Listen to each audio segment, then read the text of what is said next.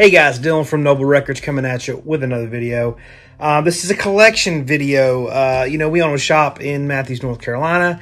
And anytime we get a cool collection in that's something kind of special, I will try to highlight it in a video. So this is a cool one. I've never gotten one quite like this one before. And when I started posting about it on Instagram, a bunch of people were like, make a video. So this is the video. I'll do kind of a brief explanation. So these are all like 70s bootlegs. Long story of where they came from, but if you're not familiar with what a bootleg is, it is material that the band never officially released, but some fans got together and put them out. So like this one, this is the first one on the stack. This is Jefferson Airplane. This is, on colored vinyl, a trademark of quality. These are really cool collectible 70s bootlegs. There's a lot of bootlegs out there. First I thought I'd give you just kind of a brief explanation on what a bootleg really is. Like there's some modern ones, like this wasn't in the collection. I just pulled these to show you guys. This is a modern bootleg. So this came out, I think, last year. This is a Pink Floyd BBC session bootleg. It's got crazy colored vinyl, stuff like that. So I collect bootlegs, of some of my favorite artists, like, Pink Floyd, Led Zeppelin, stuff like that. This is a really cool Zeppelin one. It's kind of a modern Storm in the Big Apple. This show wasn't previously available. This is September 19th, 1970, which was a legendary show, but this is the afternoon show, not the evening show. So this particular one wasn't available. It's on like a turquoise vinyl. It's like a trifold. Really well done. Really cool. This is a modern day bootleg, but in the 70s is kind of when it came out, and like people were bringing in like tape recorders to concerts to record live shows. You had sound guys that were plugging into the board to get those what they call soundboard, quality bootlegs, which is kind of what you want a lot of times. So anyways, we've got some cool ones. I picked out a handful to show you, just that were special and cool to me. And then I'm doing a flip through of everything that's in here. But I got about 400 bootlegs, and they're all like old school 70s, 80s bootlegs. And so for me, like the modern ones are cool. But the 70s bootlegs are, they're kind of like artifacts, they're rock and roll artifacts. They're very, very cool. It's just most of them are kind of DIY. So fan made, fan club type things, you know what I mean? So also inevitably I'm going to have people ask, aren't these illegal? And back then in the 70s, it was illegal to make the bootlegs. I think it's illegal. I'm sure it's illegal now. A lot of the modern bootlegs come from Italy, and they have some weird copyright laws in Italy, I think. I don't know. But a lot of these were made in the U.S. back then in the 70s, and they were illegal to be recording these concerts and selling them and all that stuff. That was illegal back then. But now these are just used records. They're artifacts of the times. They're not, it's not like this huge enterprise. These are just used records now. So it's not the same thing. The people that were getting pinned for bootlegs back then were the guys with the recorders at the concerts, and then the guys that had the there's probably some guys whose buddies worked at a pressing plant and let them in there after hours to print some bootlegs, stuff like that. Just some shady back alley deals. Those were the ones that would be in doing some illegal shady stuff. But record stores just always tried to get some cool things in and some things you don't normally see, and that's where bootlegs come from. I don't think anybody's making a ton of money on bootlegs. And the reason that I bought these was at my shop, I try to have really cool things that you don't see everywhere. And somebody had these, and they were trying to get rid of them. You can't sell them on Discogs. I'm going to have these in the shop. We're looking at March 30th. We're going to have a huge sale at the shop. So if you're around, we got I bought this huge collection of 5,000 records. And we're cleaning out the back room. We're doing spring cleaning, all this stuff. So we're going to have thousands and thousands and thousands of dollar bin records that you can dig through. We're going to have a bunch of deals, stuff like that. But we're also going to be putting out a lot of really cool stuff. I'm going to try to put out a bunch of these that day. Not all of them. It won't be everything you're seeing here. Some of these I'm going to take some time with. I'm going to listen to. Some of them I'm going to keep. Some of them I'm going to put on Whatnot. So March 30th is when, like, if you follow us on Instagram, we always do flip videos of everything that we're going to be putting out. So we'll do a flip video of the things that are going out in the shop. So for the Whatnot, I'm going to put a bunch of stuff. It's probably going to be like almost all bootleg or promo or Japanese pressing. So it's going to be a big show of really cool stuff. That's going to be on March 26th. So I'll have a link to that show in the description of the video. But I do shows every week. I'll probably be doing a couple different shows that feature bootlegs because I have so many. And then, like, you know, some other really cool stuff. So this Tuesday I'll have some, probably just a handful. And then, but next Tuesday, the 26th, I'm probably going to put a ton out there. So make sure that you're following us on Whatnot. If you're not familiar with Whatnot, there's also a link where I have a video explaining everything in the description of this video. So check that out. All right, here they are, some cool ones, and then I'll do the flip video. So this is one in particular that was super cool that I found, and I don't even know that this is a bootleg. So this is addressed to Richard DeLello, I don't know. But the guy, I did some research on who that was. And it was a guy that was like kind of like a film producer or director or something like that.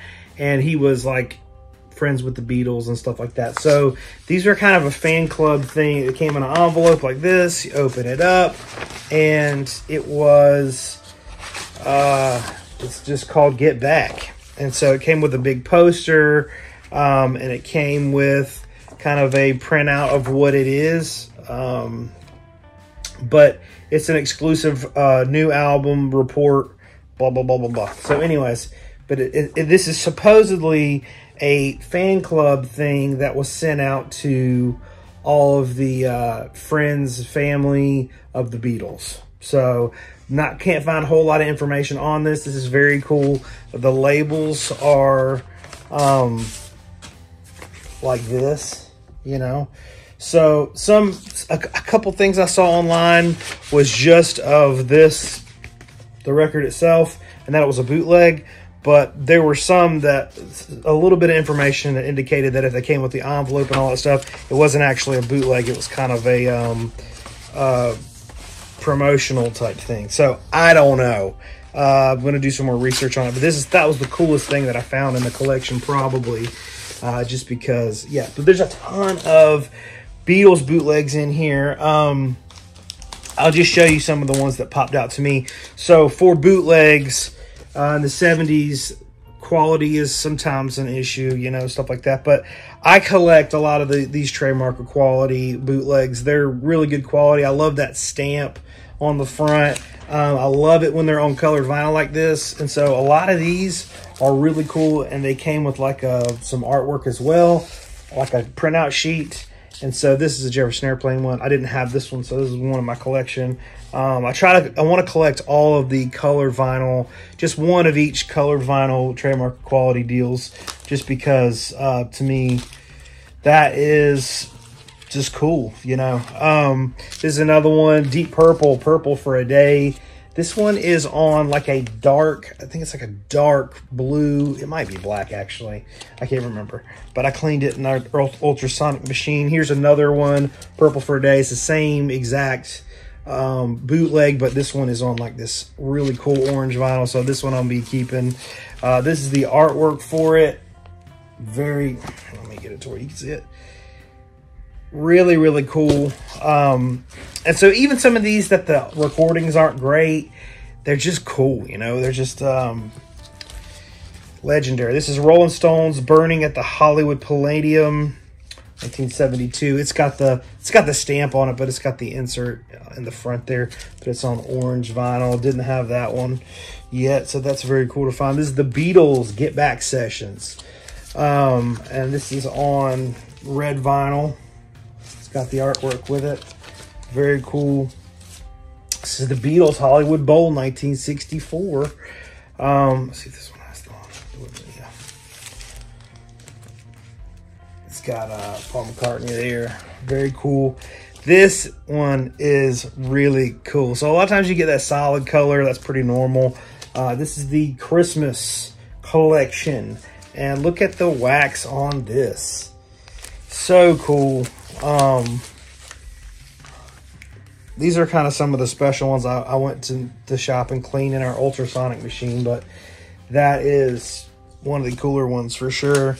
This is another one, the Christmas collection. That's like a dark purple. It's hard to tell. This is the Beatles Renaissance Minstrels, Volume 2, like a maroon. This is a really cool one. This is Honorable Deep Purple, made for Japan. This one, the sound quality is not great, but some ripping guitar solos, you know, classic Deep Purple stuff. It's on this kind of red vinyl. This is just, I pulled out some things that I'd never seen before. This is just the Beatles live in Japan, which there's a bunch of different versions of this bootleg. But look at the vinyl on this. It's almost like a picture disc. The outer rim is black, and the rest of it is red. Very cool. Just Black Sabbath. There wasn't many Black Sabbath bootlegs. That one's very cool. Let's see here. This is cool. So this is a different example of a bootleg. Okay. This is more like a counterfeit. So in like Taiwan and Korea and stuff like that, they were making bootlegs like this. This is the Rolling Stones Aftermath, which stuff like this is still pretty rare and collectible on orange vinyl. So a lot of these that you'll see, they'll have like logos and stuff that look like that on them. You see these labels is not like a normal label to see. But you find them like this, and these were... not always, but a lot of times these came into America from the soldiers in Vietnam. They would have, like when they were stationed in Vietnam and they would be wanting to get records, the records that they were able to buy locally there were all made in Taiwan, Korea, stuff like that. And they're considered bootlegs, but that they had their own printing presses and things. And they made these like really shoddy, like the covers are like that. They're like pieces of paper. Really shoddy versions of the American albums, but that's all they could get. So then when they would bring their records that they bought back home, you'd have like, I've seen so many different ones of these. I have Zeppelin ones, Stones ones, Beatles, you name it. Any album you could imagine. I have even some cyclones that are that way, but they all come from, you know, that area, and they're all like questionable in authenticity, but they're cool to collect. It's just, you know, record collectors are crazy people that that they don't you know, they don't have limits. Anything that looks cool they go for. This is another a couple ones. I've never seen these before, but this is Outsider Bird Records. This is the Rolling Stones LA 69, November 8th, the second show. This is limited edition to 170 numbered copies. This is number 16. It is super cool. It comes with a 7-inch. It's on blue vinyl, and then the discs also on that same blue vinyl. That's really cool. And then the same label, limited to 200 copies. This is number 75. Same blue vinyl. Just kind of cool. Another Beatles one. This one is the same as before, the Hollywood Bowl 1964, but it's still sealed. And see, the thing is if it's on color vinyl, it's worth more. If it's on black vinyl, it's still cool. Should I open it right now on live television? I'm going to, because I need to know. I feel like it will be worth... it's worth the risk. Do it with my fingernail. It's worth the risk. If it's on some crazy color vinyl, it would be worth more than it being sealed. My luck is it's going to be on black vinyl, but you never know. Oh, dang it. It's on black vinyl. No, it's not. No, it's not. It's on... yeah, it's black. It almost looks green, though. Maybe that's just my brain. All right, well, I'll clean it up and it'll be good for somebody. I did open a sealed trademark of quality. I always open them though, because you know, you gotta know what you're getting. But very cool. Beatles. Was hoping for it to be on color vinyl, but this is a cool Motley Crue one that I've never seen before. Clear vinyl. This is a Rush one. Nassau Coliseum. Very cool. This is Ozzy Osbourne, Blizzard of Oz. 2 LP with Randy Rhoads. Very cool. This is just a cool Van Halen one. Thought I'd pull out and show you. Don't know what that is. I pulled some out that I need to do some research on. But this one's cool. This one was in Japan, I guess. The Beatles live in Europe and US TV casts. This is some fan art, you know. This is one that's just cool. This is Kiss Fried Alive. And you guys know I'm not notoriously a Kiss fan, but look at the colored vinyl on that. It's beautiful. Very, very cool. And then this is Jackson Browne. It's called X-Rated. And look at this. Crazy. And then this is kind of the last one I'll do a showing of. This is the 1975 World Tour. I've had this bootleg dozens of times, but I don't have one right now. And this one's very cool. I like that red and yellow cover, so I'll be keeping that in my personal collection. But anyways, that's some of the cool ones that I pulled out. I'm gonna do a flip video so you can see kind of what else is in here. All right, so I'm sitting here with all the boxes, and I'm gonna start with, this is Zeppelin, this is the Beatles. There's some miscellaneous stuff. There's like a bunch of Rolling Stones, Deep Purple, Queen here. Anyways, I'll start with my favorite, obviously, Led Zeppelin. Lots of very cool stuff in here. Most of these I do have for my own personal collection, but these badge holders ones are killer. Going to California, classic Zeppelin boot. In the evening, this is one. I'm probably going to keep this copy because I don't currently have one. I've had them over the years, but there's like 4 copies of that in here. A couple more badge holders. Live in Japan, it's Osaka. Killer show. Stairway to Heaven, Nebworth. This one's amazing. How many more times? Great one. Another Osaka. This one's a BBC. Fair market quality. This one's a Blueberry Hill. It's got some cool artwork, some Zoso artwork on it. This is like a Russian boot. Another Blueberry Hill with some cool custom artwork on it. Let me show you. Look at that. Another Nebworth. This is like an interview. BBC. Very cool. The Japanese handwritten obi. All right, so these are the Beatles. I have so many Beatles, I don't even know what to do with them all. I guess we'll sell them, we'll see. But even like multiple copies of each one. Some of these I've had before, some of them I don't even know what that is. First time I've ever seen that. So yeah, it's the Black Album.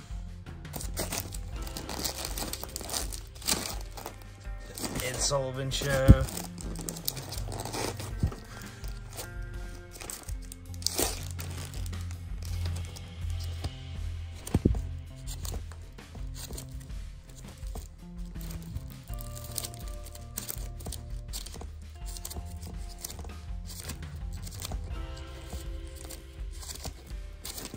Look at that one. Washington, D.C. Never seen that one before.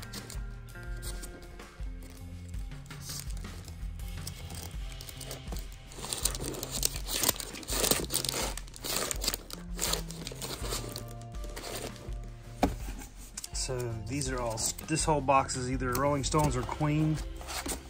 Lots of Stones stuff. That Rubber Dubber label. Never seen this one before.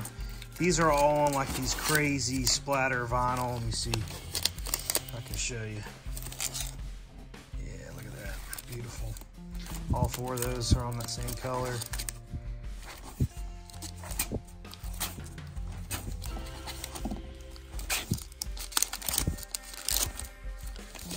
There's another one with splatter.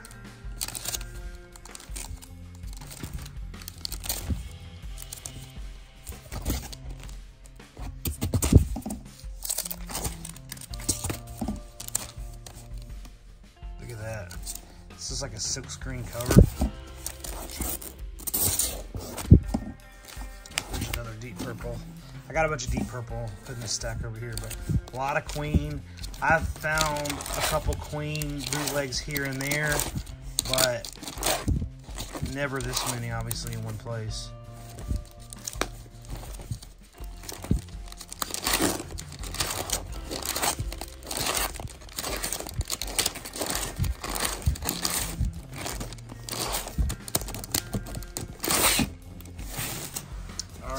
Here are all the Deep Purples. There's a ton of Deep Purple stuff. And the same with Deep Purple, I've found over the years a few here and there, not many. And this is just in a crazy amount. If you like JPT Scare Band, that's the cover to one of their albums.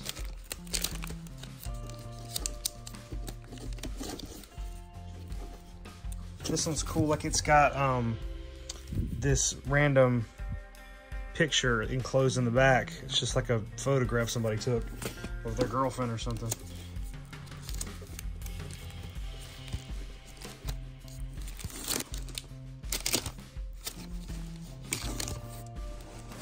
This is some like pretty random ones, miscellaneous.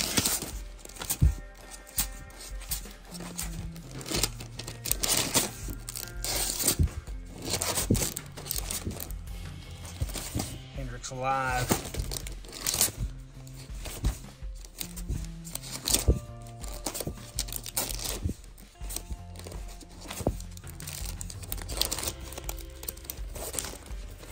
Some of these are colored vinyl trademark qualities. Look at that. The labels on that are sick. That color is amazing. This is still sealed. Oh, that's like a brown color. Some Genesis ones here.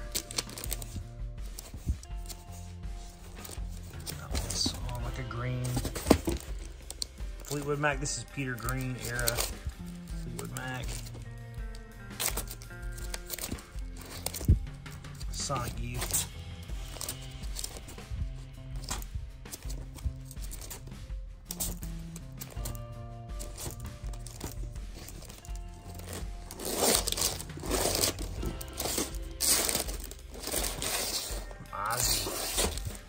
Alright, so this is Emerson, Lake of Palmer, King Crimson, and a bunch of other random ones. But a bunch of Emerson, Lake of Palmer as well.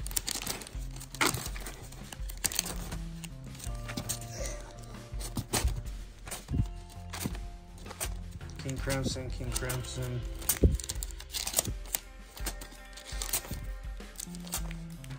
Count how many of this one I have. Let's see. 1, 2, 3, 4, 5, 6 of those. Neil Young, James Taylor, another Neil Young, Joni Mitchell and James Taylor. This is the Jam. This is a volume 1 and 2. Quiet Riot. It's cool. I don't think I've ever had a Heart bootleg. This is Yardbirds. G.G. Allen, what? Bunch of like Jeff Beck stuff.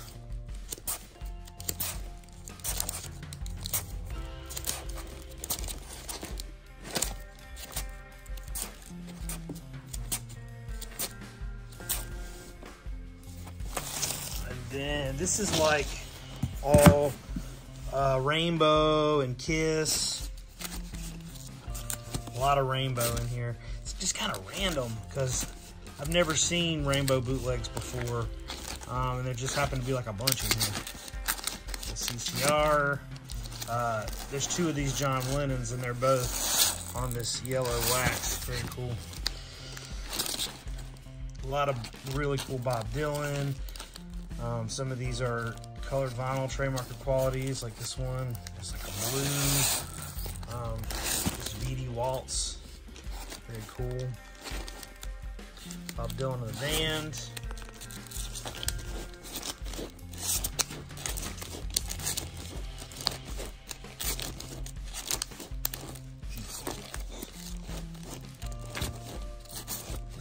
Ronstadt.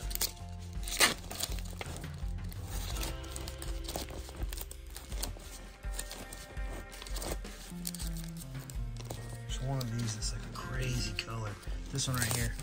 Look at this. Janis Joplin, The Who. There's some like jazz bootlegs. Sean Coltrane, Miles Davis, Roxy Music, PBS.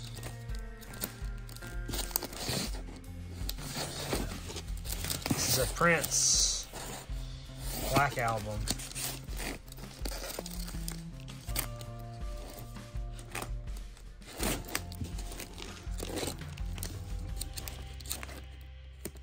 Leon Russell, Teddy.